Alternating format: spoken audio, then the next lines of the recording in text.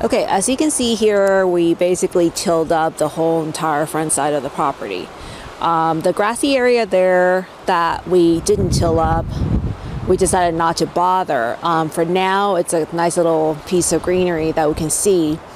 And later on, in a different project, we're probably going to be tearing down the ramp and then build a deck all the way around the front side and also on the north side of the house. So it'll be a big wraparound deck. It's kind of just extend the house a little bit further out. It's great outside seating to enjoy the view and all that on the other side of the hill.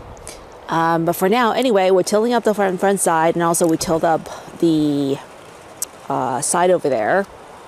That's going to be the patch for edible flowers and medicinal herbs and that sort of stuff. And of course, behind the propane tank is where we're going to have our huge vegetable garden down there.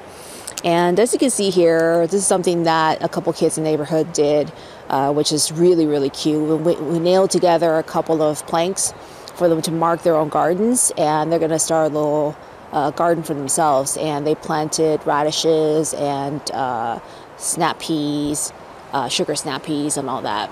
So I'll work into the landscape a little bit, but I kind of like giving the front yard a little bit of character. It's kind of cute. And yeah, they're enjoying it. Hey, if you like the content, please take a minute and subscribe and give it a thumbs up. Until next time, peace. And carrots!